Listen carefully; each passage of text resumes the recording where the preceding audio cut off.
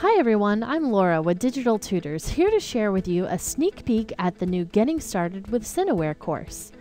In this course, we learn the powerful new workflow between After Effects and Cinema 4D using the CINEWARE effect. We go over lots of tips and tricks for optimizing this workflow, as well as the basic things you need to know to get started with this amazing interoperability. If you've never used Cinema 4D before, I would highly recommend watching the Beginner's Guide to Cinema 4D as soon as you can so you're ready to watch and learn when this course is released. But don't worry, we take a step-by-step approach so you can follow along even with a very basic Cinema 4D knowledge. By the end of this course, you'll have a firm grasp on how to start using CINEWARE in your own projects. Thanks for tuning in, and make sure to come back for more info on future training.